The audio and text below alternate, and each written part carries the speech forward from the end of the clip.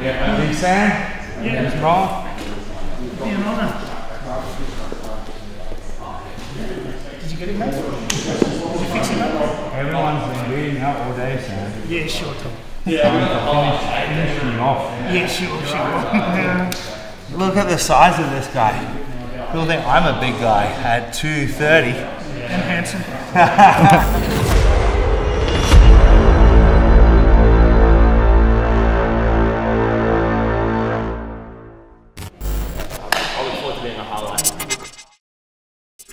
There we go.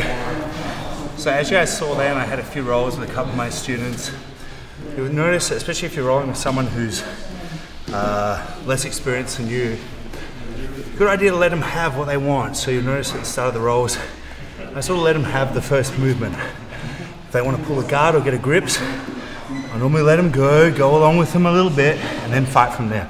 Because against other black belts, they're going to put me in those tough positions, so I need to know how to get out of them. So if you're like me today and you're just rolling with blue belts, purple belts, then let them get you into a few things. Let them put you in a bit of trouble, let them have what they want. That'll help their game develop, but so too, for me, it helps my game develop. If I'm just smashing purple belts, brown belts, blue belts, there's nothing that will really add to my game. Refinement, maybe. But if I let them play a bit of their game, have to fight out of it, not use too much strength, then ultimately that'll yield the best for my jiu-jitsu. And that's what I want. And if that lets my students get better jiu-jitsu too, even better. So you'll see, like, I'll roll and I'll continue rolling now. But ultimately, guys, like, it's just playful. Just keeping it playful and having fun and not taking it so seriously that I'll get injured, they'll get injured, or either of us are going to find it not enjoyable and not want to come back and do it tomorrow. All right? So I'm going to keep rolling now, guys. Hope you had fun watching.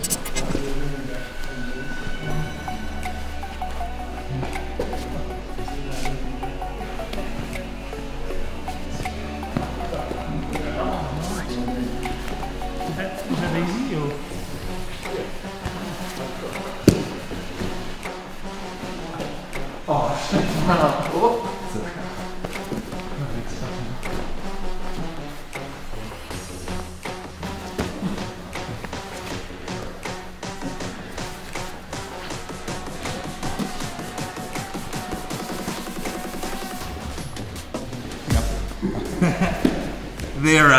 It's a sneaky one where you don't wrap it and you just hold it. Yeah. And sometimes when the bone gets it, you're like, ah, it gets it. Yeah. You know.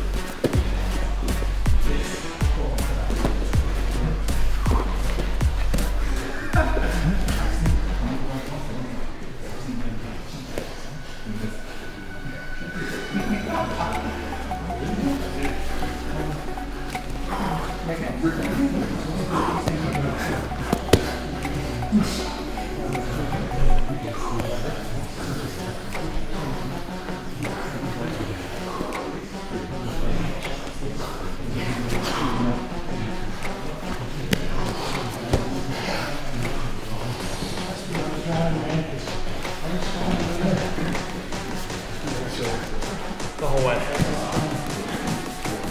And with that post, when I had the inside Ashley, cross Ashley, I was like, I've got you. I know now, but I'm getting smashed.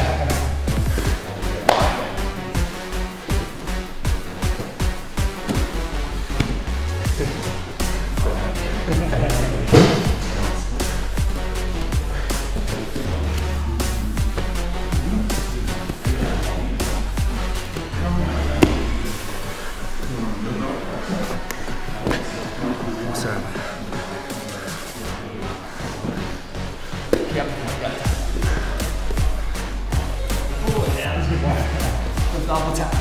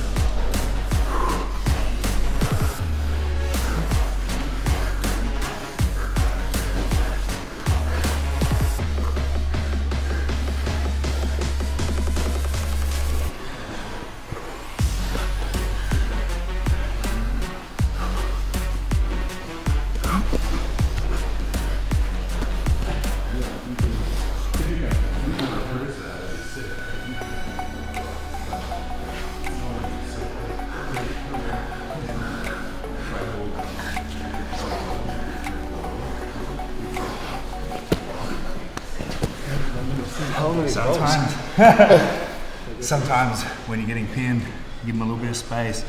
They get up, and when you get your hands to the ground, I could feel you. Like, I could see the space. Like you gave me a little. I just straight into the trap. Yeah.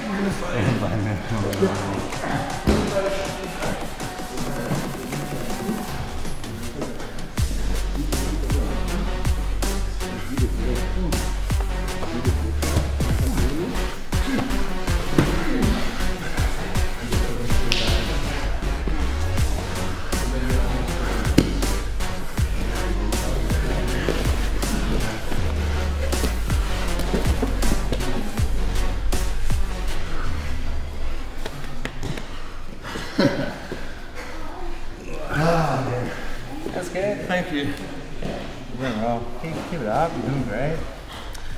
Good rolling. You got a good idea of where you're going. When I give students try to let you take the lead, and you do try to get somewhere. Sometimes just hold on and go. Yeah. You know, you're always trying to get somewhere. He's good. Thanks, man. Appreciate it. Wow. Yeah, man. Yeah.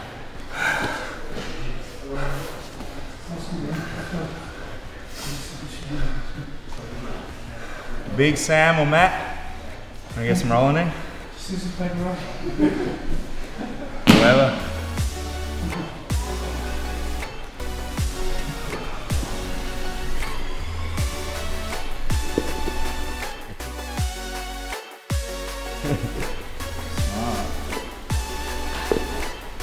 I was trying to pull this Kimura out. It's belt was up here. I thought I was still in the belt. Like, dude, what are you doing? Move.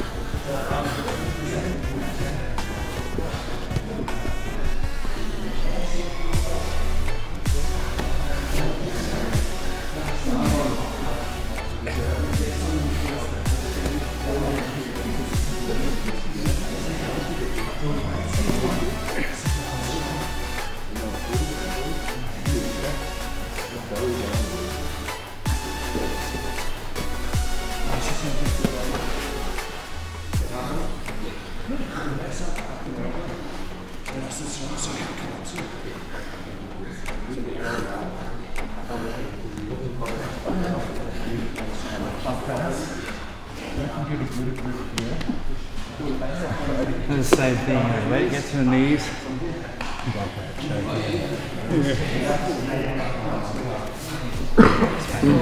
Here we go. So as you guys saw there, and I had a few rolls with a couple of my students, you'll notice, especially if you're rolling with someone who's less experienced than you, good idea to let them have what they want. So you'll notice at the start of the rolls, I sort of let them have the first movement.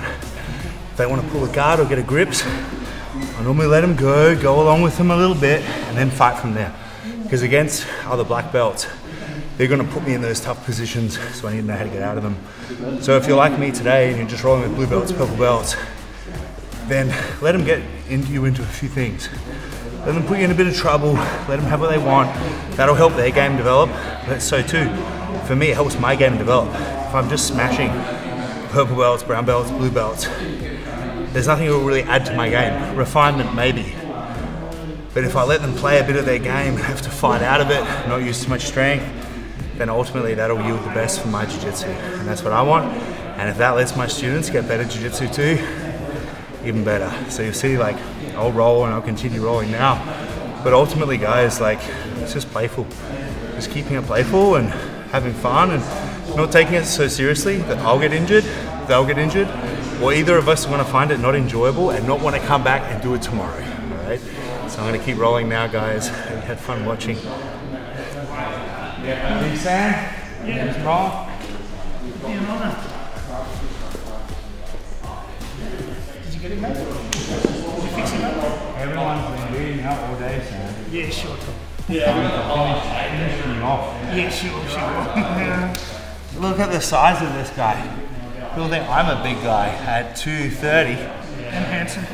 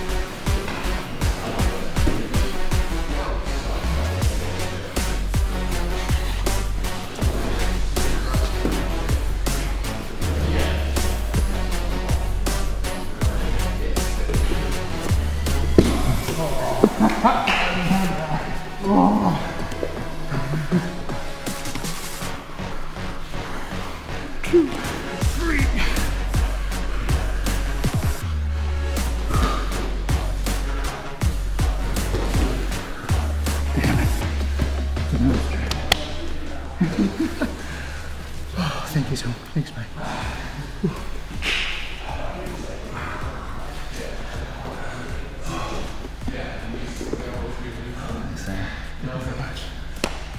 Thanks, Tom.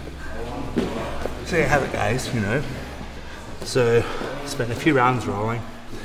I intend to take really breaks other than to do my gis up and stuff, but just trying to go at an easy pace, explore jiu-jitsu, always working on a few things, you know. And like I said, if you're with students who are maybe physically smaller than you or lower ranked, let them have a bit of their own way, have some fun, play with it. You know, it'd be like, as a dad myself, if I'm having a running race against my kids, well, I got some long legs, so it's gonna be hard for them to keep up. You know what's fun? Let them have a head start, sprint as fast as you can, and then that's kind of like really fun too. So anyhow, I'll probably continue rolling, guys, but thanks for tuning in. Bit of a different video this week, but have some awesome podcast episodes coming up for you guys. I've got a great bunch of guys together for a podcast we're starting on everything combat related. We have some special operations vets and amazing cool stuff for you guys, so keep an eye out for that next week. But I hope you had some fun seeing me wrestle some of my buddies in my pajamas. Have a good one, guys. Awesome.